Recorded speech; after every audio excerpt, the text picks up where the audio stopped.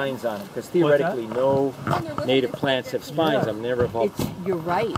But this one is kind of odd. Isn't there like a lobelioid that has like thorns on like really young leaves and then they like fall off or? Don't know. Interesting. I don't know the answer to that one either. But you know, it's interesting with the Willy Willy. As often as I walk around them and with them, and when I'm in that area too, I've never gotten scratched. And there are sometimes I'm aware of what I'm doing. I'm totally aware of where I am, and I'll come up, and the branch will be right here. But I have never, it's never caught me. Interesting. No. I think it moves back and says, no, she's not paying close enough attention. We need to move back. Because Very pretty. What is this? Is this a regrowing? Oh, this is my favorite. No, this is pretty. Arleon, you see anything really fun? Is that an alpaca? Mm-hmm. So we are at the Kalaupapa Nursery. It's all native plants.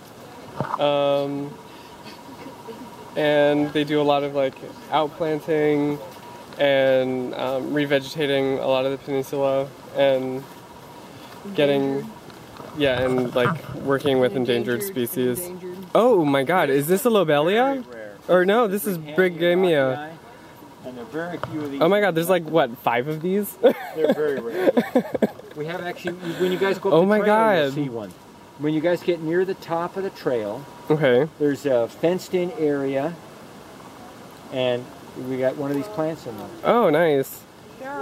It's on the last switchback. That is amazing. Are these what are they called? Like, are they one of those plants that just like flower once and then die, or?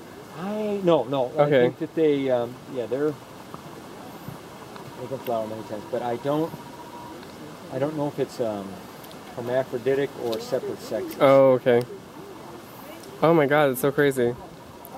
So endangered. Where do you see the sandalwood? Where are these? Sandalwood. Oh, cool. But which one is this? Is this the beach one or the mountain one? Oh, I didn't know there was a difference. There are apparently several species of sandalwood. This is from Cabela. Oh, then this one is probably more the Mesic dry forest. Yeah, right. Yeah. They have one that's cool. more wet rainforest, but this. Sorry, I didn't mean to say beach. It was. Well, no, they may have had a beach one too. The leaf looks familiar. Just getting twigs, the dead twigs, you find them underneath. Like they had one that was almost by Wayne's house on the mountainside. Someone cut it down. I know, idiots. It was grown right next to a kiabi tree. They go over there and I'd find pieces of the wood that would fall off on the ground. Awesome. And you take it, you just shave it, friction, sand it a little bit. Oh man. friction with it, and just. Well. So Sarah, come take a look at this one. There's like 5 of them In the world. This place is really cool. Hoping that in January I'll be able to come down and do a lot of volunteering. I'm here. This is so cool.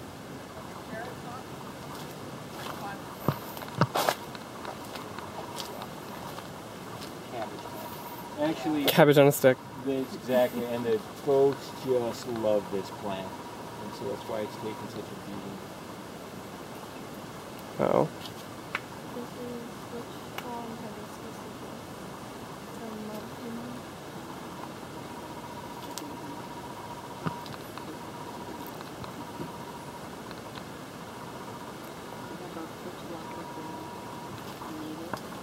Oh, this one?